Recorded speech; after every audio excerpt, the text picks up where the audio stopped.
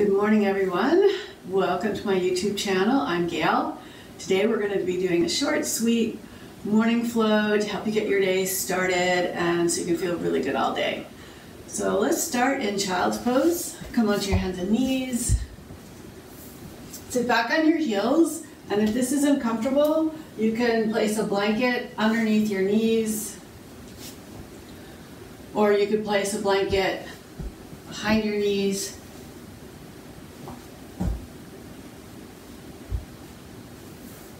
And if none of this is comfortable, you can leave your hips up, but if you can, bring your hips to your heels. And stretch your arms forward. Let your forehead rest on the floor. If it doesn't reach the floor, you can place a folded blanket underneath your forehead. And focus on your breath. Breathing into the back ribs, feeling them rise and fall. So that just the breath brings movement. And the more we can really discover this for ourselves, the more rich and deep our practice is going to be, and the healthier we will be, because the breath is key. The breath is huge. Walk your hands over to your right. Stretch your left hand as far to the right as you can and shift your hips over to the left. Breathe into the left side ribs. Again, feel that movement, the breath moving the ribs, lifting them and separating them a little bit with each inhale, relaxing them with each exhale. Walk your hands back over to the left. Stretch your hips over to the right. Reach that right hand. Breathe into the right ribs. Feel that sweet, full movement that the breath brings. Walk your hands forward. Come up onto your hands and knees. Place your wrists directly underneath your shoulders, your hips directly over your knees. And we're going to do some wrist warm-ups. So you can either turn your fingers to the side, bringing your heels of your hands as close together as possible, and shift from side to side. Or if you can, rotate your fingers towards your knees, spread the fingers. Again, have your hands hip width apart, and start to rock forward and back. Now, the closer you bring your hands to your knees, the less of a stretch it'll be. So if that's what you need to do, do that. Otherwise, you can bring your hands further forward. Try not to let your shoulders rise up at your ears, but keep some nice space there. Really feel the stretch on the inside of your wrists and even into the fingers. And then start to peel your wrists away from the floor, really getting into those fingers. Shake it out. Bring your knuckles together, bring the back of the hands to the floor, elbows wide, and then exhale, straighten your arms, push into the floor. And go back and forth like this. Another option is the whole back of the hand on the floor. Notice from my wrist to my fingertips is on the floor. And I'm going to rock forward and back. So now we're stretching out the back of the wrists. It's really healthy for the hands and the wrists. Then come back into your tabletop position. And we're going to do some shoulder flossing. So keeping the belly somewhat active, begin to lower your chest toward the floor and lift your chest away from the floor. So notice my elbows are not bending. I'm not doing any type of push-up. It's really trying to floss the shoulders, lubricate the shoulder joints.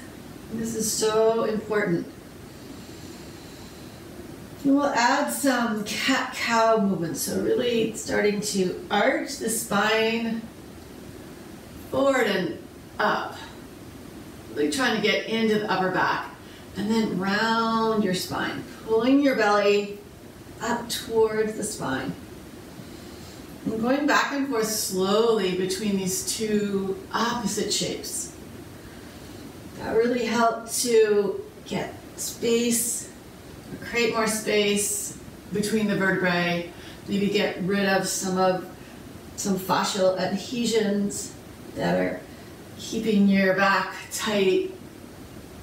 It doesn't feel good to have a tight back. It feels good to have a nice, supple, smooth back. So I feel like you can't do too many cat-cows. Good, then come back to a neutral position and just kind of sway your hips from side to side. No exact way to do this, just move around. Walk your knees back. We're going to come onto our bellies and the forearms and do a little core work. So it's important that your elbows are directly under the shoulders, not back. Right under the shoulders, and push into your hands. It's enough to lift the elbows off the floor slightly. So you feel the core starting to activate. Then lower down. Puff up into your back ribs. And then grab the floor with your hand, grab the floor with your toes, and stretch your heart forward. And release. And inhale, puff up into the back again. So the front ribs knit in, the back puffs up, and then you grab the floor with your hands, squeeze your legs, and stretch your heart forward. So you're getting length in your low back. Then tuck your toes. Here comes the forearm plank. So press your hands into the floor, start to lift your ribs, and keeping your knees on the floor, just draw your front ribs in towards each other. Press the floor away with your hands. Squeeze your legs in, and it should feel actually like a lot of work right here. So try and resist the temptation or the tendency to let all the weight go into your elbows and push into your hands. Good, and lower down. Take a break. Rest your forehead on the back of your hands. You can shift your feet from side to side. The quicker we can really relax and let go of tension, the more efficient and effective our work can be. So we're going to do 2 more of these forearm planks. So again, elbows directly under the shoulders, start to press into your hands, lift the ribs up, tuck your toes, and keep lifting the hips. So I'm not lifting the hips way up. I want to stretch, like forward with the heart, back through the heels, and then keeping the back just the way it is, just lift your knees up off the floor, press into your hands. Keep the low back long. So keep that feeling of length we just created in Sphinx pose. Press your heels back, squeeze your legs in, press into your hands, gaze forward of your fingertips. Good, and lower down. Relax again. Rest your forehead on the back of your hands. Bend your knees, pull your feet from side to side. And the last one. Tuck your toes. Elbows under the shoulders, press into your hands, gather your ribs in, lift up through your core. Lift your knees, push into your hands, push back through your heels, forward through your heart. Hug the midline with your arms, with your legs, with your ribs. Soften your neck. Gaze forward of your hands. Keep hugging in, lifting up, stretching long. Good, then lower your knees back down. Come back into your tabletop and we'll do some gentle twists. So we're going to move from the core and from the back. So start to open up through your right shoulder, pushing into your left hand, reaching up through the right hand.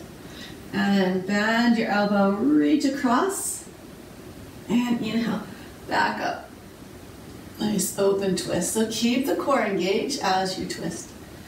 Reach across, and back, open. And lower your hand down. We'll do the same thing other side. So start moving from the back, opening up, reaching across, following the breath. Breath is the boss. Breath leads the way.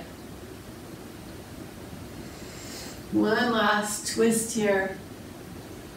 Good. Come back onto your hands and knees. Step your right foot forward. Take some blocks or books or anything to give your hands a little more height from the floor. And start to stretch your chest forward as you take your shoulders back. Press the knee forward. Let that back thigh lower a little bit towards the floor. Maybe come into a slight bit of a back bend if you can. And stretch over your legs. Reaching your heart forward as you reach your hips back. And glide back and forth between a hip flexor stretch in the back leg and a hamstring stretch in the front leg. We're just going to do one more of these. You can do as many as you want on your own. following the breath. And then come back to your lunge position. Bring your blocks to the inside of your foot. Forearms rest on the blocks and start to glide around. Now you don't have to use both blocks. You don't have to use any blocks at all. The more blocks you have, the gentler the stretch, the fewer blocks, the deeper the stretch. And just move around in any way, just really exploring the hips. And then we'll do the same thing on the second side. So bring your blocks back out to the side, step your left foot forward. Get into that right hip flexor by stretching your heart forward, shoulders come back, the back leg will lower a little bit closer to the floor, and then pull back, bowing over your front leg. Move nice and slowly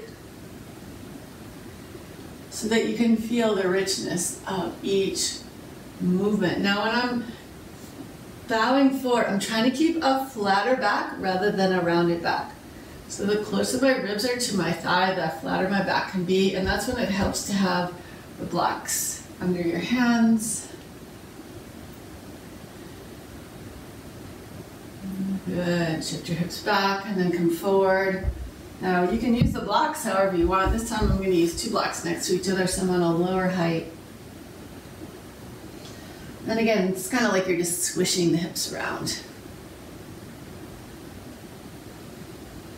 It feels so good.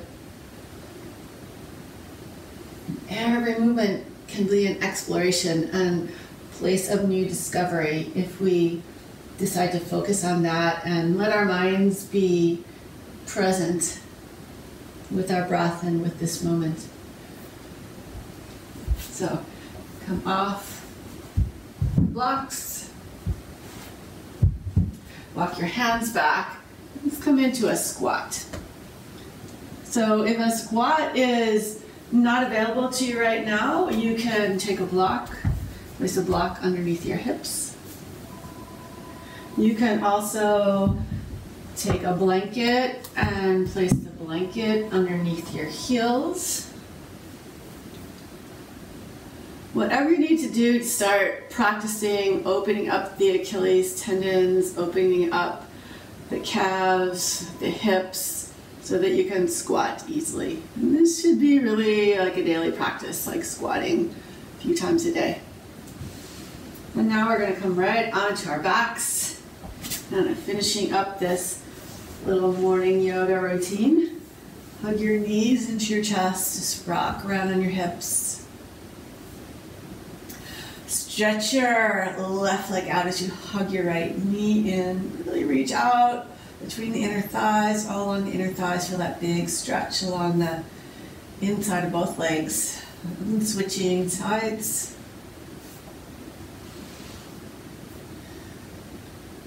And hug both knees in, open your arms out to the side. Place your feet on the floor and just shift your hips a little bit to the left. Pick your knees back up and twist your legs to the right as you turn your head to the left.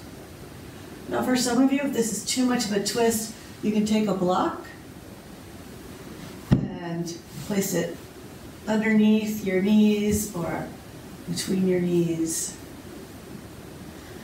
Or you could do the same thing with a blanket.